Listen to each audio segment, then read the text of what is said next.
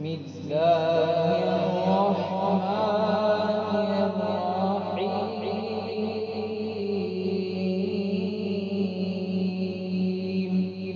Mahmoud நபிகள் போல ஒரு மனிதர் தோன்றவில்லை. அவர் வாழ்ந்த வாழ்க்கை போல மண்ணில் எவரும் வாழ்ந்ததில்லை. மஹ்மூத் நபிகள் போல ஒரு மனிதர் தோன்றவில்லை. அவர் வாழ்ந்த வாழ்க்கை போல மண்ணில் எவரும் வாழ்ந்ததில்லை. அஸ்ஸலாமு அலைக்கும் வரஹ்மத்துல்லாஹி வபரகாத்துஹு. அல்ஹம்துலில்லாஹி ரப்பில் ஆலமீன் வஸ்ஸலாத்து வஸ்ஸலாமு அலா சய்யிதில் அன்பியாஇ வல் முர்சலீன் வ அலா ஆலிஹி வ அஸ்ஹாபிஹி வ மன் தபிஅஹு பி இஹ்சானின் இலா யௌமித்தீன் அம்மா பஅத். فقد قال الله تعالى في القرآن الكريم والفرقان الحميد أعوذ بالله من الشيطان الرجيم بسم الله الرحمن الرحيم لقد كان لكم في رسول الله أسوة حسنة اللهم صل على سيدنا محمد وعلى آل سيدنا محمد الذي قرنت البركة بذاته ومحيا وتعطرت العوالم بطيب ذكره ورياه يا رب العالمين. கண்ணியத்திற்குரிய சகோதரர்களே, அன்பிற்கும் பாசத்திற்கும் உரிய மூமின்களே, யூஹெச் மீடியாவின் வழியாக மீண்டும் உங்களை சந்திப்பதிலே மகிழ்ச்சி அடைகிறேன். இந்த 2021ஆம் ஆண்டு இப்பொழுது ரபியுல் அவ்வல் மாதத்தினுடைய தொடர் சொற்பொழிவின் வாயிலாக நபிகள் நாயகம் ஸல்லல்லாஹு அலைஹி வஸல்லம் அன்னவர்களின் அழகிய முன்மாதிரி என்ற தலைப்பின் கீழே பல்வேறு மார்க்க அறிஞர்களின் உரைகள் இங்கே தினசரி இந்த தளத்திலே பகிரப்பட்டு வருகிறது.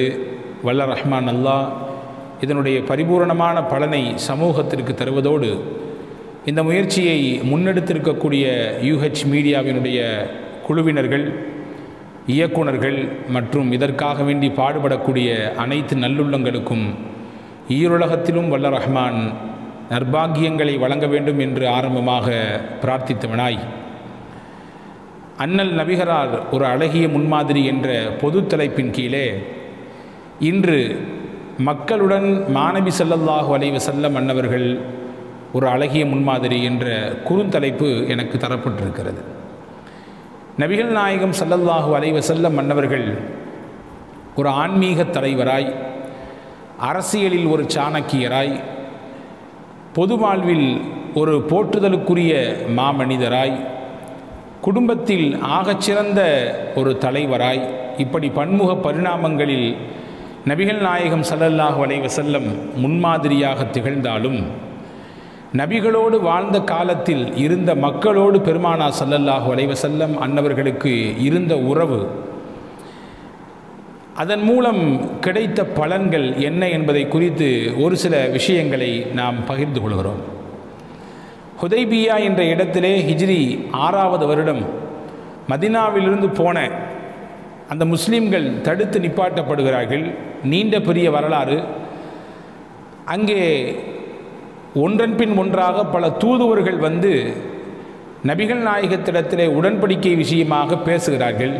அப்படி வந்த மக்காவின் தூதுவர்களில் ஒருவர் தான் பிற்காலத்திலே இவருக்கு அல்லாஹ் இஸ்லாத்தில் இணையக்கூடிய வாய்ப்பை கொடுத்தான் என்பது மட்டுமல்ல, நபிகள் நாயகத்தின் திருநாவினாலே புகழப்பட்டார்.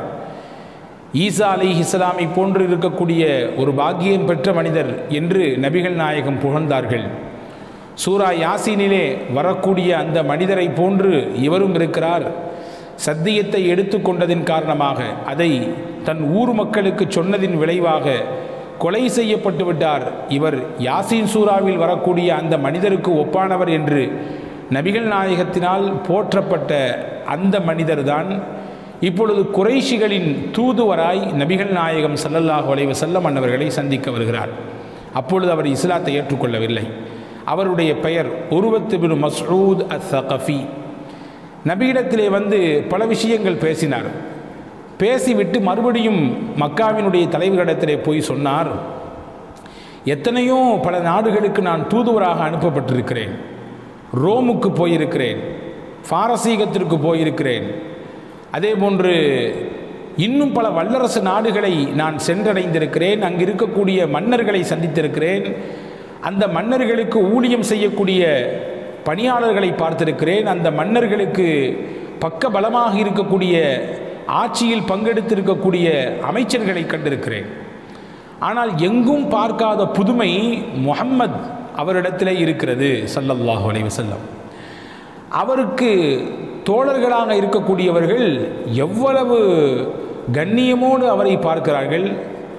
முஹம்மத் ஸல்லல்லாஹு அலைஹி வஸல்லம் ஒது செய்துவிட்டு அந்த தண்ணீரை கூட அவர்கள் கீழே விட மறுக்கிறார்கள்.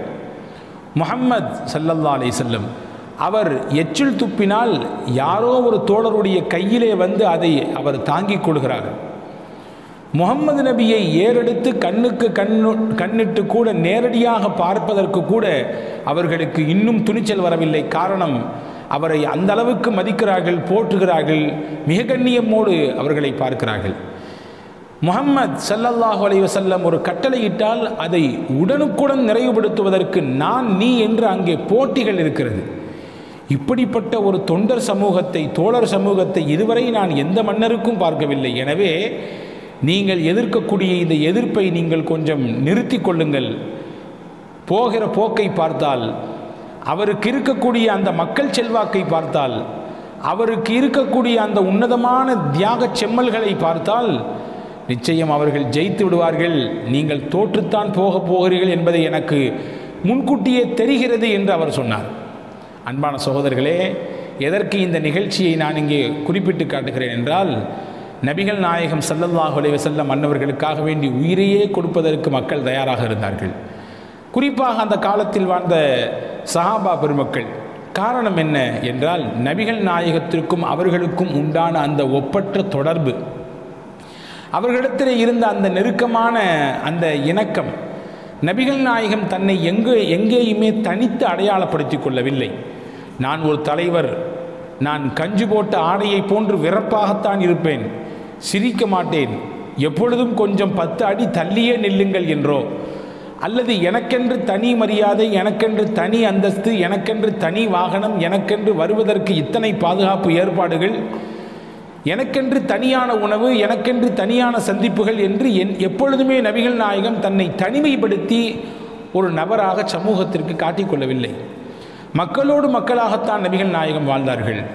திருக்குர்ஆனே சொல்லும் தானே, குல் இன்னமா அன பஷரும் மிஸ்லுக்கும், நபியை சொல்லுங்கள், நான் உங்களை போன்று ஒரு மனிதர் தான், ஆனால் உங்களுக்கும் எனக்கும் என்ன வித்தியாசம்? யூஹா இலைய, எனக்கு இறை செய்தி வருகிறது, உங்களுக்கு அந்த இறை செய்தி வருவதில்லை. இறை செய்தி வருவதின் மூலமாக உங்களை விட்டு நான் தனித்து அடையாளம் காட்டப்படுகிறேன். நான் ரசூலாக உங்களுக்கு முன்னிறுத்தப்பட்டிருக்கிறேன். உங்களை எல்லாம் வழிகாட்டக்கூடிய ஒரு வழிகாட்டியாக, தீர்க்கதரிசியாக நான் காட்டப்பட்டிருக்கிறேன். உங்களை வழிநடத்தக்கூடிய பொறுப்பும் கடமையும் எனக்கு இருக்கிறது. இதை தாண்டி உங்களில் ஒருவன் தான் நான் ஒன்றும் மலக்குடைய இனம் அல்ல, நான் ஒன்றும் தனியாக வந்த ஒரு தனி பிறவி அல்ல. நீங்கள் எப்படி மனிதரோ அதே போன்று நானும் ஒரு மனிதர் தான் என்று பெருமானார் ஸல்லல்லாஹு அலைஹி வஸல்லம் சொன்னார்கள். இது குர்ஆன் சொல்லுகிறது நபியை குறித்து. நபிகள் நாயகமும் தன்னை அப்படித்தான் அடையாளப்படுத்தி கொண்டார்கள், தனித்து காட்டவில்லை.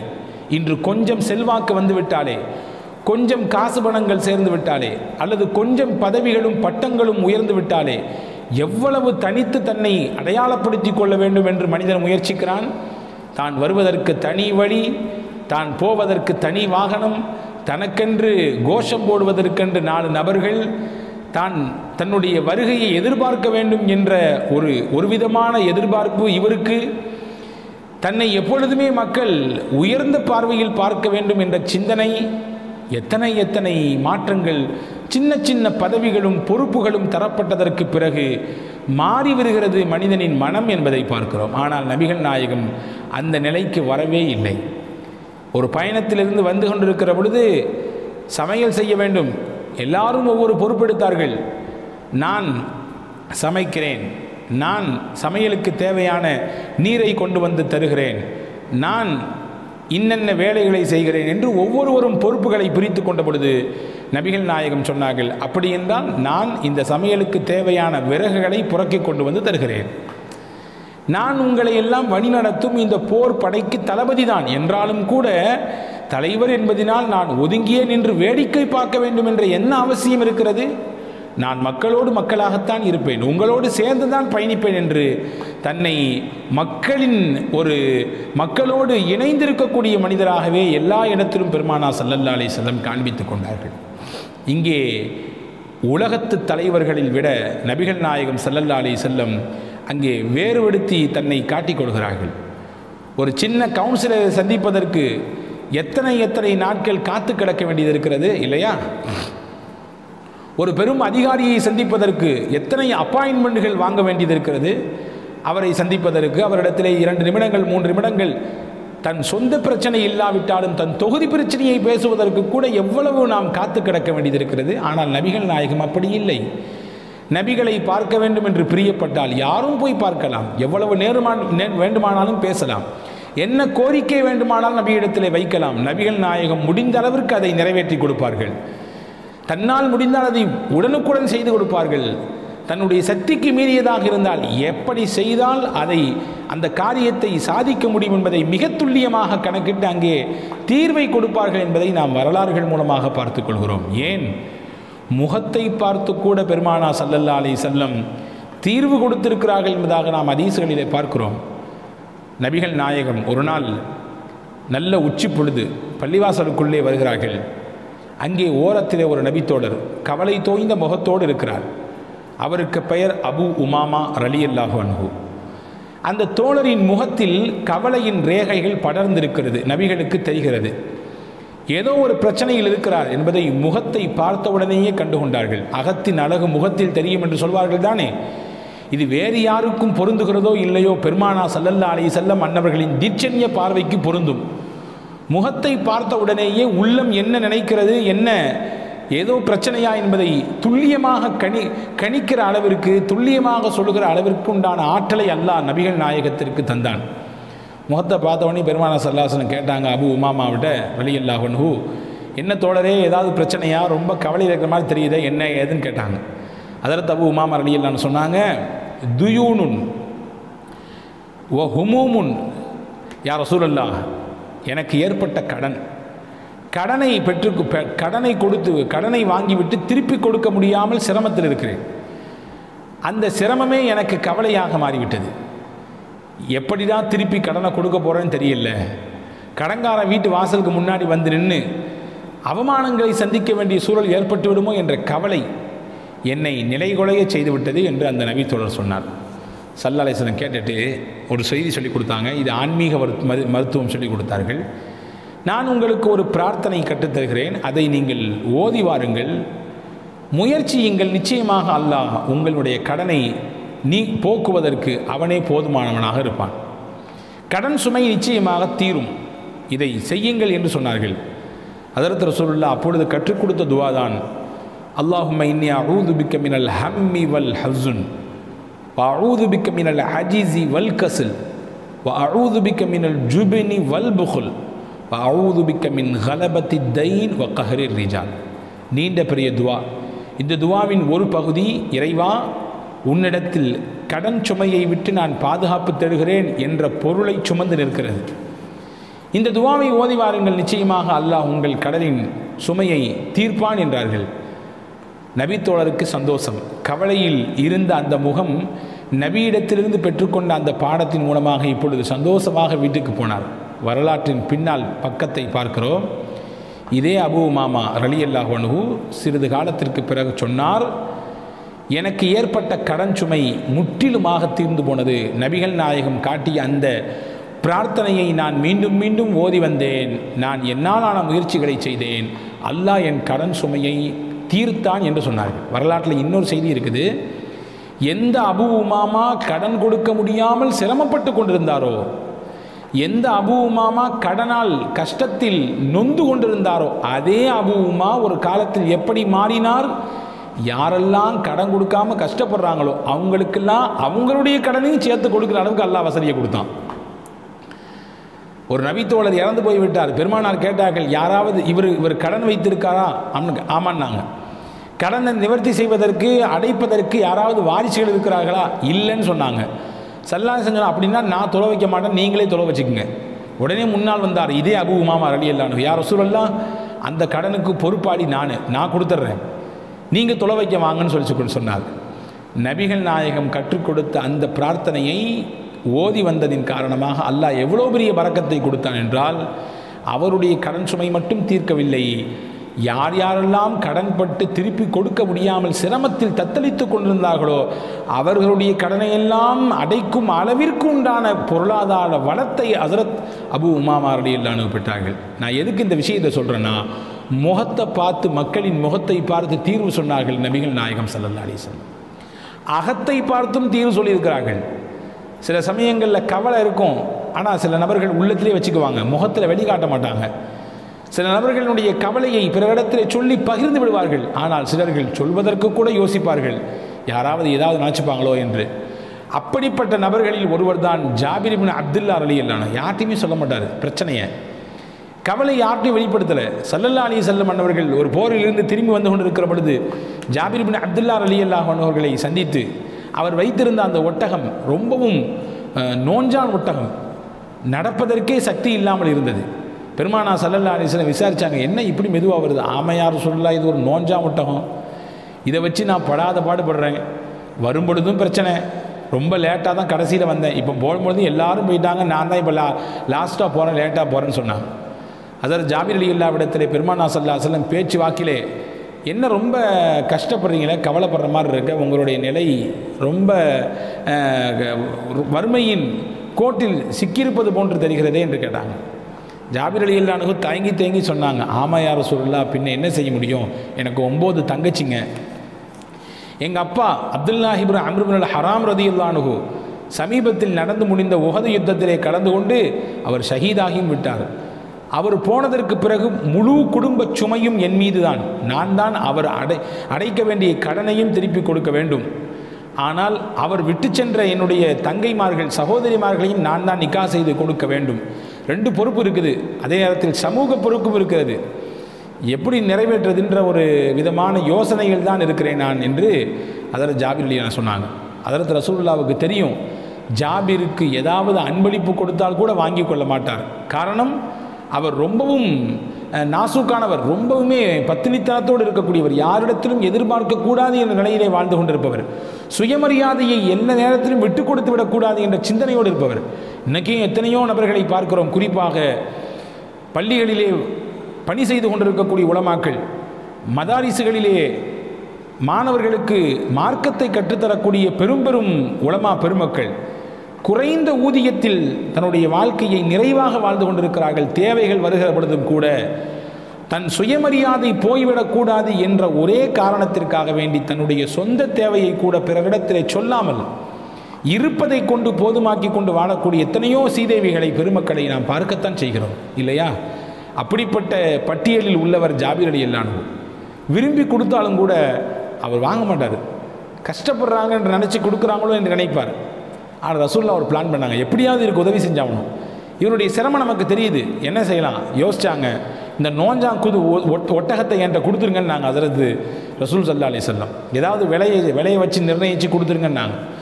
ஜாபிர் ரலியல்லாஹு சொன்னார், யா ரசூலுல்லாஹ், இது ஒரு விலைக்கும் போகாது, இது ஒரு நோஞ்சா ஒட்டகம், இதை நீங்கள் சும்மாவே வச்சுக்கங்கன்னு. சும்மாலாம் வச்சுக்க முடியாது, எனக்கு நீங்கள் ஏதாவது காசுக்கு தான் கொடுக்கணும் என்று சொன்னாங்க. அப்படின்னா நீங்களே கேளுங்க யார் சொல்லலாம், எவ்வளோக்கு நீங்கள் கேட்குறீங்களோ அவ்வளோக்கு தர்றேன். அப்படின்னா 1 ரூபாய்க்கு தருவியான்னு கேட்டாங்க. உடனே ஜாபிர் ரலியல்லாஹு தூக்கி வாரி போச்சு, நீங்களே கேளுங்கன்னா இப்படியா ரொம்ப அடிமட்ட ரேட்டு கேட்குறது, 1 ரூபாய்க்கு கொஞ்சம் கூட்டி கேளுங்களேன் அப்படின்னு சொல்லி கேட்டாங்க. அதாவது ஜாபிர் ரலியல்லாஹு அன்ஹு இடத்துல பெருமானா ஸல்லல்லாஹு அலைஹி வஸல்லம் 1, 2, 3, 5, 10, 15 இப்படி போய் சுமார் ஏறத்தாழ 700 திர்ஹத்திற்கு அங்கே விலை பேசப்பட்டது அந்த நோஞ்சான் ஒட்டகம். சொல்லப்போனால் 7 ரூபாய்க்கு கூட போகாது அந்த ஒட்டகம். ஆனால் ஸல்லல்லாஹு அலைஹி வஸல்லம் அவருக்கு கொடுக்கணும்னு நினைப்பு, 700 ரூபாய்க்கு விலை பேசி விட்டார்கள். பேசிவிட்டு அந்த பணத்தை உன்னிடத்தில் கொடுத்து விட்டு இந்த ஒட்டகத்தை வாங்கி கொள்கிறேன் என்று பெருமானார் ஸல்லல்லாஹு அலைஹி வஸல்லம் பேசி முடித்து விட்டார்கள். இந்த பேச்சு முடிகிறது, மதீனாவும் வருகிறது. ஜாபிர் ரலியல்லாஹுடைய மனம் என்ன விரும்புது அப்படின்னா, நம்ம தான் வியாபாரம் பேசி முடிச்சுட்டோமே, காசு எப்போ தந்தாலும் என்ன என்று போகிற பொழுது மதீனாவிலே கட்டி போட்டு விட்டு போய்விட்டார். ரசூல் ஸல்லல்லாஹு அலைஹி வஸல்லம் வீட்டுக்கு பக்கத்தில் நபிகள் நாயகம் வீட்டிலே போய் பணத்தை எடுத்து வெளியே கொடுக்கலாம் என்று பார்க்கிற பொழுது ஜாபிர் ரலியல்லாஹு இல்லை. அங்கிருந்த பிலால் ரலியல்லாஹு அன்ஹு அவர்களை அழைத்து ஸல்லல்லாஹு அலைஹி வஸல்லம் அந்த காசை அவருடைய கையிலே கொடுத்து, இதை ஜாபிரிடத்திலே அவரிடத்தில் வாங்கி கொண்ட ஒட்டகத்திற்கு உரிய தொகை என்று சொல்லி கொடுங்கள். கொடுத்துவிட்டு அந்த ஒட்டகத்தை அவிழ்த்து பிலாலுடைய கையில் கொடுத்து சொன்னாங்க, இந்த ஒட்டகத்தை உங்களுக்கே ரசூலுல்லாஹ் கிஃப்டா அன்பளிப்பாக கொடுக்குறாங்க என்ற செய்தியும் சொல்லி அவர்கிட்ட கொடுத்துட்டு வாங்கன்னாங்க ஸல்லல்லாஹு அலைஹி வஸல்லம். வரலாற்றில் இந்த செய்தி மிக நெகிழ்ச்சியாக பதிவு செய்யப்படுகிறது. அவருடைய கஷ்டம் சிரமம் என்ன என்பதை உணர்வது மட்டுமல்ல, அவருடைய உணர்வு என்ன, அவருடைய உணர்ச்சிகள் என்ன, அவருடைய தன்மானம் எந்த நேரத்திலும் பால்படுத்தப்பட்டு விடக்கூடாது என்பதில் கவனம் எடுத்து ஒரே கல்லில் 2 மாங்காய் என்று சொல்லுவோம், அவருக்கு உதவி செய்வதாகவும் ஆகிவிட்டது, அவரிடத்திலே வியாபாரம் பேசப்பட்டு தன்புறத்திலிருந்து கொடுக்கப்பட்டதாகவும் ஆகிவிட்டது என்ற கணக்கிலே ஸல்லல்லாஹு அலைஹி வஸல்லம் அங்கே அவருக்கு ஒத்தாசை செய்தார்கள் என்ற வரலாற்று குறிப்பை பார்க்கிறோம். அப்போது இப்படி முகத்தை பார்த்து அகத்தை பார்த்து மக்களோடு நடந்து கொண்ட நடவடிக்கைகளை எல்லாம் பெருமானா ஸல்லல்லாஹு அலைஹி வஸல்லமுடைய வரலாற்றில் மட்டும்தான் பார்க்க முடியும். எப்படிப்பட்ட உன்னத தலைவராக ஸல்லல்லாஹு அலைஹி வஸல்லம் வாழ்ந்திருக்கிறார்கள் என்பதை பார்க்கிறோம். நம்மள பல பேருக்கு ஒரு சிந்தனை இருக்குங்க, ஏதாவது தப்பு செஞ்சான்னா அவனை அப்படி ஒதுக்கி அடியோடு அவனை ஓரம் கட்டி வைத்து விடுவது. சொல்வார்கள், பாவத்தை தான் வெறுக்க வேண்டும், பாவம் செய்யக்கூடிய நபரை அல்ல. பாவம் செய்யக்கூடிய நபர்களை வெறுத்தால் என்ன ஆகுவது, அவன் எப்படித்தான் பாவத்திலிருந்து மீண்டு வருவது? இதை மிக துல்லியமாக செய்து காட்டியவர்கள் ஸல்லல்லாஹு அலைஹி வஸல்லம். ஒருவர் பாவம் செய்கிறார் என்ற காரணத்திற்காக நீ முற்றிலுமாக அவரை ஒதுக்குவதோ அல்லது சாபமிடுவதோ அல்லது வேறு மனம் புண்படும் விதத்திலே அவரை பேசி ஓரம் கட்டுவதோ ஸல்லல்லாஹு அலைஹி வஸல்லம் எந்த காலத்திலும் செய்யவே இல்லை. குடித்து விட்டார் ஒருவர், அவருக்கு அடி கொடுக்கப்படுகிறது. மது குடித்து விட்டால் அடி கொடுக்க வேண்டும். ஸல்லல்லாஹு அலைஹி வஸல்லம் அன்னவர்கள் அவருக்கு அடி கொடுக்கப்பட்டு கொண்டிருக்கிற பொழுது அந்த இடத்தை கிராஸ் பண்ணுறாங்க. அடி கொடுத்துட்டு இருக்கக்கூடிய தண்டனையை நிறைவேற்றக்கூடிய நபரில் ஒருத்தர் சொல்கிறாரு, அல்லாஹும்ம லஅனா, அந்த இறைவனின் சாபம் உனக்கு வரட்டும், இறைவனுடைய கோபம் உனக்கு வரட்டும். எத்தனை தடவை குடிச்சிட்டு வந்து அடி வாங்குற, நீ திருந்த மாட்டியா? நியாயமானது தான் கேட்குறாரு. இத்தனை தடவை குடிச்சிட்டு அடி வாங்கிட்டே இருக்கியே எங்கள்கிட்ட, நீ திருந்துறதுக்கு உனக்கு வாய்ப்பு கொடுத்தாலும் திருந்த மாட்டியா? உனக்கு அல்லாஹ்வின் சாபம் வரட்டும், கோபம் வரட்டும் என்று கொஞ்சம் வார்த்தையை தடித்து சொல்லிவிட்டார் ஸல்லல்லாஹு அலைஹி வஸல்லம். அவரை கண்டித்தார்கள். யார் இந்த வார்த்தையை சொன்னார்? அவரை கண்டித்தார்கள். ஏன் அப்படி சொல்கிறீங்க? அவர் செய்தது தப்பு தான், அதற்குரிய பனிஷ்மெண்ட்டாக பெற்றிருக்கிறார். நிச்சயமாக இவர் இந்த தவறிலிருந்து மாறுவார், நிச்சயமாக இந்த தவறிலிருந்து அவர் மாறுவார். காரணம், அவருடைய உள்ளத்திலே அல்லாஹ்வின் மீதும் அல்லாஹ்வின் தூதரின் மீதும் உண்டான பிரியம் இருக்கிறது. இன்னைக்கு இல்லாட்டி என்னைக்காவது அந்த பிரியம் அவரை மாற்றும் என்றார்கள் ஸல்லல்லாஹு அலைஹி வஸல்லம். வரலாற்று எழுதுகிறாங்க, அதே மனிதர் அதற்கு பிறகு மதுவின் பக்கம் தலை வைத்து கூட படுக்கவில்லை என்று. இப்போ இதுதான் நபிகள் மக்களோடு நடந்து கொண்ட நடைமுறை. இதுதான் பாவத்தை வெறுத்தார்கள், பாவியை அல்ல என்பதை நாம் பார்க்கிறோம். அடித்தட்டு மக்களோடு எந்த தலைவர்கள் இன்னைக்கு பழகிறாங்க?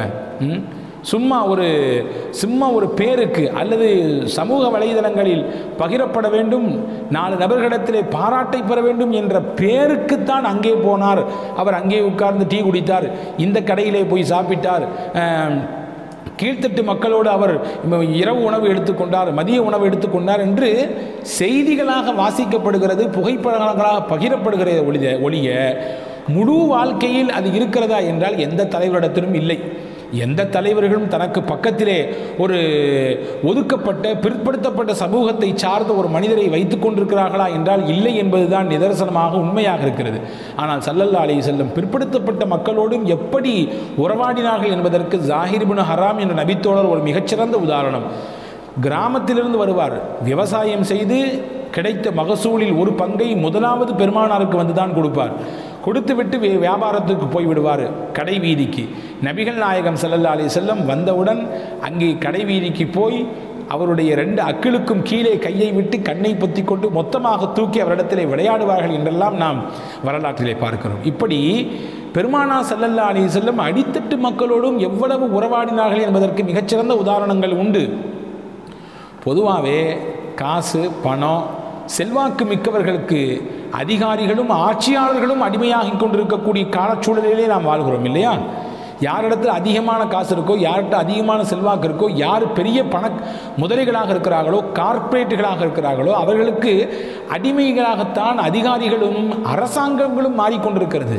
ஆனால் இதற்கு நேர ஆப்போசிட்டாக ஸல்லல்லாஹு அலைஹி வஸல்லம் காசுள்ள மக்களிடத்திலே பெருமானா ஸல்லல்லாஹு அலைஹி வஸல்லம் உறவு வைத்து கொண்டதை விட காசு பணங்கள் அல்லாத ஏழை எளிய மக்களோடு தான் அதிகமான உறவுகளை வைத்திருக்கிறார்கள். சொல்லப்போனால் நான் ஏழையாக வாழ விருப்பப்படுகிறேன், ஏழையாகவே மரணிக்க ஆசைப்படுகிறேன், நாளை மறுமையிலும் ஏழைகளின் கூட்டம் எதுவோ அங்கே எழுப்பி நிப்பாட்டப்பட வேண்டும் என்று நான் விருப்பப்படுகிறேன் என்றார்கள். நபிகள் நாயகத்திற்கு மிக பிடித்தமானவர் யார் என்று ஒரு கேள்வி எழுப்பினால் அந்த கேள்விக்கு பதிலாக ஹஜ்ரத் சய்யிதத்துனா ஆயிஷா ரலியல்லாஹு தஆலா அன்ஹா கிடைப்பார்கள். அடுத்து ஒரு கேள்வி கேட்டீர்கள் என்றால் அபூபக்கர் ரலியல்லாஹு அன்ஹு கிடைப்பார்கள். அந்த கேள்வியை நீங்கள் தொடர்ந்தீர்கள் என்றால் நபிக்கு பிடித்தமான நபர்களின் பட்டியலிலே சய்யிதுனா ஸைத் இப்னு ஹாரிஸா ரலியல்லாஹு அன்ஹு இருக்கிறார்கள். யார் இந்த ஸைத்? அடிமையாக மக்காவிலே விற்கப்பட்டவர். ஹஜ்ரத் சய்யிதத்துனா ஹதீஜா ரலியல்லாஹு தஆலா அன்ஹா அவர்களின் மூலமாக நபிகள் நாயகத்திற்கு அன்பளிப்பாக கொடுக்கப்பட்டவர்கள். இந்த ஸைத், இந்த அடிமை ஸைத் தான் பெருமானா ஸல்லல்லாஹு அலைஹி வஸல்லம் விரும்பினார்கள். அவரை மட்டும் விரும்பவில்லை, அவருடைய மகன் உஸாமத் பின் ஸைத் ரலியல்லாஹு மீது அளவு கடந்த அன்பு இருந்தது ஹஜ்ரத் ரசூலுல்லாஹ்வுக்கு. ஒரு மடியிலே தன்னுடைய மகள் வைத்து பேரன் ஹசனையும், இன்னொரு மடியிலே ஹஜ்ரத் தன்னுடைய வளர்ப்பு மகன் என்று கருதப்பட்ட அடிமை ஸைதினுடைய மகன் ஹஜ்ரத் உஸாமா ரலியல்லாஹு அன்ஹு அவர்களையும் வைத்துக்கொண்டு சொல்வார்கள், இந்த ரெண்டு பேரையும் கட்டி அணைத்து கொண்டு ரெண்டு பேரையும் நான் நேசிக்கிறேன், இந்த ரெண்டு பேரையும் நீங்களும் நேசிங்க, இவரை பிரியப்படுங்கள் என்று பெருமானா ஸல்லல்லாஹு அலைஹி வஸல்லம் சொல்வதாக நாம் ஹதீஸிலே பார்க்கிறோம். உமர் ரலியல்லாஹுடைய ஆட்சி காலத்தில் பாரசீகத்துக்கு எதிராக போர்கள் நடந்து கொண்டிருந்தது. அந்த காலகட்டத்திலே சய்யிதுனா உமர் ரலியல்லாஹு அன்ஹு அந்த போர் முடிந்ததற்கு பிறகு எல்லாருக்கும் கனிமத் பொருளை, போரில் வெற்றி கொள்ளப்பட்ட பொருட்களை பிரித்து கொடுத்தார்கள். அப்படி பிரித்து கொடுக்கிற பொழுது இஸ்லாத்தில் யார் முதலில் வந்தார்களோ, இஸ்லாத்திற்கு பெரும் பங்காற்றியவர்கள் யாரோ அவர்களுடைய குடும்பத்தார்களுக்கு, அவர்களுடைய சந்ததிகளுக்கு கொஞ்சம் அதிகமாக கொடுத்தாங்க. அந்த வரிசையில் ஹஜ்ரத் ஸைத் ரலியல்லாஹுடைய மகனார் உஸாமாவிற்கு 4000 திர்ஹம் கொடுத்தாங்க. தன்னுடைய பிள்ளை அப்துல்லாஹ் இப்னு உமர் ரலியல்லாஹுக்கு 3000 திர்ஹம் கொடுத்தாங்க. நேர ஆப்போசிட்டாக இருக்குல்ல. இன்றைக்கி இருக்கக்கூடிய ஆட்சியாளர்கள் தன்னுடைய குடும்பத்தையும் தனக்கு வேண்டப்பட்டவர்களுக்கும் முதல் டெண்டர் எடுத்து கொடுக்கறது, அடுத்த பதவியில் எப்படி தாம் பிள்ளையை கொண்டு வருவது, தாம் பேர பிள்ளையை கொண்டு வருவது, அதற்கடுத்து அடுத்த சந்ததிகளை எப்படி இதிலேயே ஃபுல் பண்ணுறது என்று நிரப்புவது என்பதை யோசித்து கொண்டிருக்கக்கூடிய காலகட்டத்திலே உமர் ரலியல்லாஹுவினுடைய ஆட்சியை நீங்கள் கவனியுங்கள். ஸைத் அவர்களுடைய மகனார் உஸாமா ரலியல்லாஹு அன்ஹுவுக்கு 4000 கொடுத்துட்டு தாம் பிள்ளைக்கு 3000 கொடுக்குறாங்க. இப்போ ஹஜ்ரத் அப்துல்லா இப்னு உமர் ரலியல்லாஹுடைய மகனார் கேட்டாங்க கேள்வி வாப்பாட்ட, தந்தையவர்களே, நானும் உஸாமாவும் எந்த விதத்தில் குறைஞ்சிட்டோம்? அவரை விட நான் எந்த விதத்தில் குறைவு? அவர் என்ன போர் செஞ்சுருக்கா அதே மாதிரி நானும் போர் செஞ்சுருக்கேன். அவர் எந்தெந்த இடத்துக்குலாம் வந்திருக்காரு அங்கேயும் நானும் வந்திருக்கேன். அதோடு மட்டுமல்ல, என்னுடைய தந்தை நீங்கள் ஹலீஃபா, அவருடைய தந்தை ஸைத், நீங்களும் இஸ்லாத்தை ஆரம்பத்தை ஏற்றுக்கொண்டவர் தான், ஆரம்ப பட்டியலில் உள்ளவர் தான். நீங்களும் இஸ்லாத்துக்கு பெரும் பங்காற்றிருக்கீங்க. ஸைத் ரலியல்லாஹு ஆரம்பத்தில் இஸ்லாத்தை ஏற்றுக்கொண்டவர் தான், அவங்களும் இஸ்லாத்துக்கு பல பங்காற்றிருக்காங்க. எந்த விதத்தில் நான் குறைஞ்சு போனோம்? எனக்கு நீங்கள் 3000 கொடுத்து அவர் 4000 கொடுக்குறீங்க. ஒரே பதில் சொன்னாங்க ஸல்லல்லாஹு அலைஹி வஸல்லமுடைய அன்பான ஹலீஃபா. ஏன் இவரை ஹஜ்ரத் அபூபக்கர் ரலியல்லாஹு அன்ஹு ஹிலாஃபத் பதவிக்கு தனக்கு பிறகு தெளிவாக தேர்ந்தெடுத்து அறிவிப்பு செய்துவிட்டு போனார்கள் என்பதற்குடைய சூட்சுமத்தை நீங்கள் புரிந்து கொள்ளுங்கள் பெருமக்களே. ஹஜ்ரத் உமர் ரலியல்லாஹு சொன்னாங்க, உன்னுடைய வாப்பா சொன்னாங்க, யார்கிட்ட? தன்னுடைய மகன்கிட்ட சொன்னாங்க, உன்னுடைய வாப்பா உமரை விட உஸாமாவுடைய வாப்பா ஸைத ரசூலுல்லாஹ்வுக்கு ரொம்ப பிடிக்கும். முதல் பதில். ரெண்டாவது சொன்னாங்க, நீ அப்துல்லாஹ் இப்னு உமராகிய நீ உன்னை விட உஸாமத் இப்னு ஸைத் ஆகிய இவரை அல்லாஹ்வின் தூதருக்கு ரொம்ப பிடிக்கும்.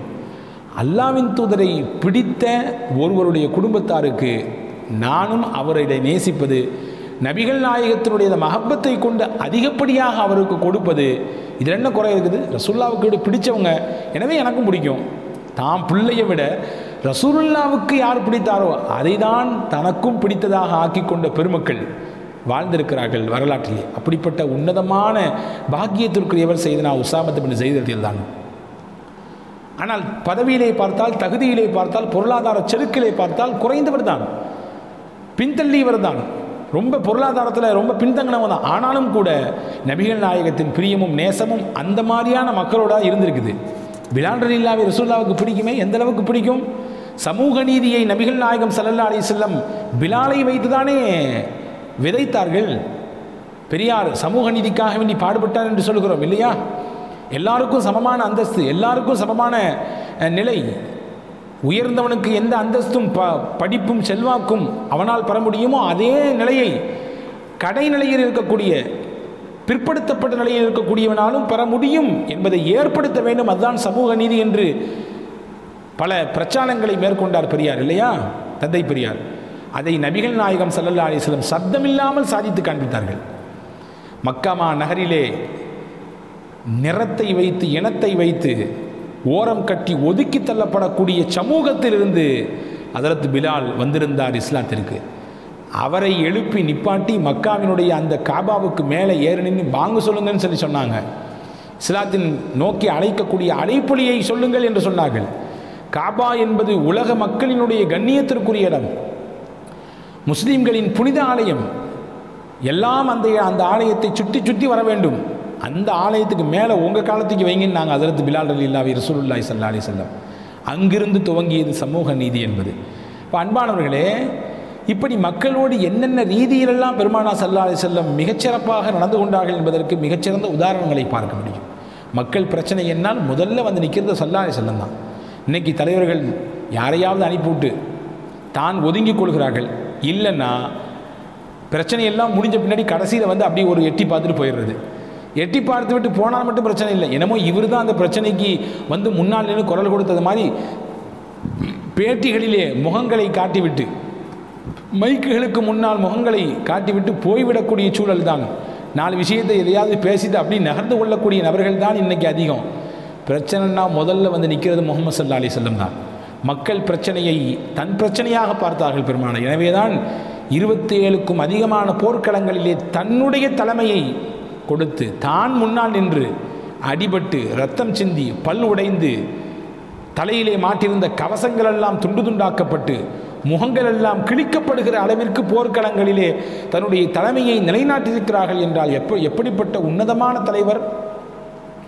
மதீனாவில் திடீரென்று இரவிலே டமால் என்று சப்தம், ஊரே கூடிவிட்டது. மதீனாவே வீட்டை விட்டு எல்லாரும் வெளியே வந்துட்டாங்க. கடும் சப்தம், அந்த சத்தம் என்ன சத்தம்னே புரியல. வெளியே வந்துட்டாங்க எல்லாரும். பார்த்தா தூரத்திலேருந்து ஒருத்தர் வேகமாக குதிரையில் வர்ற மாதிரி தெரியுது. கிட்ட நெருங்க நெருங்க நெருங்க நெருங்க பார்த்தா நம்ம இது நாள் வரை பழகிய ஒருவருடைய தோற்றத்தை போன்றே தெரிகிறது. கடைசியில் பக்கத்தில் வந்தால் மாணவி ஸல்லல்லாஹு அலைஹி வஸல்லம் அவர்கள் அந்த குதிரையிலிருந்து இறங்குகிறார்கள். மக்களுக்கெல்லாம் ஆச்சரியம். ஸல்லல்லாஹு அலைஹி வஸல்லம் ஒன்றும் இல்லாத எந்த சத்தத்தை பார்த்து யாரும் பயப்பட வேணாம், நான் என்னன்றதை போய் பார்த்துட்டு வந்துட்டேன், ஒன்றும் பிரச்சனை இல்லை, எல்லாம் வீட்டுக்கு போங்கண்ணா. இன்றைக்கி நம்ம தெருவில் சத்தம்னாலே நம்ம வெளியே வந்து நின்று பார்க்குறதுக்கு யோசிக்கிறோம். எவனுக்கோ பிரச்சனை, நம்ம ஏன் போய் நிற்கணும்? யாரோ 2 பேரும் அடிச்சுக்கிறாங்க, நம்ம கேட்க வம்பு, பேசாமல் இருப்போம், கதவை திறக்க வேண்டாம் என்று யோசிக்கிறோம். ஆனால் ஒரு பிரச்சனை என்று வருகிற பொழுது முதலாக அந்த பிரச்சனையை அணுகி அதற்கு எப்படி தீர்வு காணலாம் என்று யோசிக்கக்கூடிய இடத்தில்தான் நாம் மாணவி ஸல்லல்லாஹு அலைஹி வஸல்லம் மக்களோடு இருந்த அந்த உறவை அமைத்து கொண்டார்கள் என்பதை நாம் பார்க்கிறோம்.